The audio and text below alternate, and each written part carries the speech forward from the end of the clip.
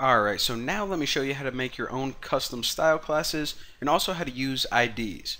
So we already know that anytime you want to style all the labels, then you can just use the label class. Anytime you want to style all the buttons, then you can just use the button class. And again, the naming convention is just whatever the name of the class is. Let's see if I can find a button.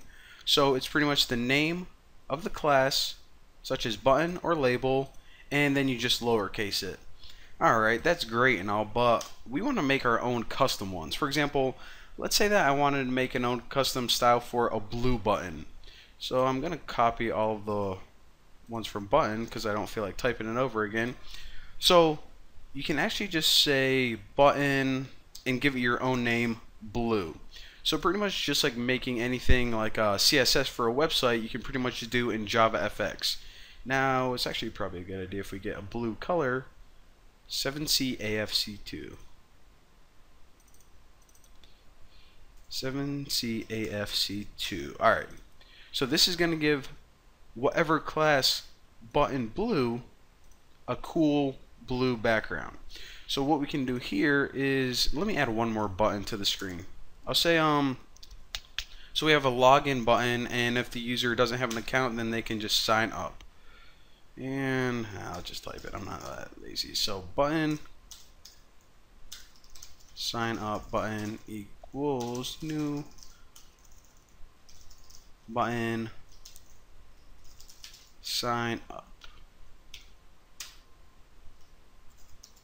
So grid pane, set constraints. So for the sign in button, the position of this is 1, 3, and that'll put it right under the login button, and of course we need to add it to the screen, so check it out. Alright, so right now I just made a plain button and added it to the screen, so of course it's going to inherit all the properties from the generic button class. However, if I want to use my cool new blue, or excuse me, button blue class, then what I can do is this. For the sign up button, I can get style class, and then I can add button blue to it. So again, this is still going to inherit all the properties from the buttons before, but it's going to be overridden with our button blue. So hopefully what we can see is we get a cool looking blue button, and of course I would usually want to do something like make the text a little bit easier to read on that, but you guys understand the concept. So that is how you use your own custom style classes in addition to the built-in ones that are given to you by default. And the last thing I want to show you guys is how to work with IDs, because if you guys ever use CSS, you probably are going to want to learn how to do that. And just like before, I don't want to say before, maybe you never even use CSS, but anytime you want to add an ID, you use the pound sign. I think it's called the pound sign, the hash, the number, the tag, whatever it's called, and you can just name your ID anything you want.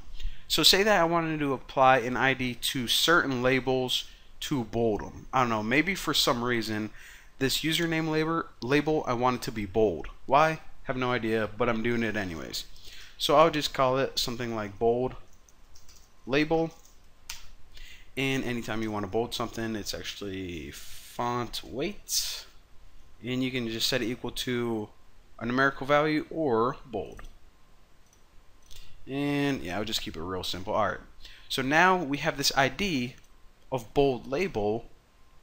Now we just have to apply it to this name label. So name label set ID, and I believe it was called bold. Let me make sure. Bold label. So now we stuck this bold label ID on this name label, so whenever it's trying to style, it's going to say, okay, what do you want me to do? Hop over to this bold label. Obviously, be bolded, or be bold. Alright, now check it out. You see how password is normal? Well, this bold label is now bold. That might be a little bit hard to see on your screen, but I assure you, it is indeed bold.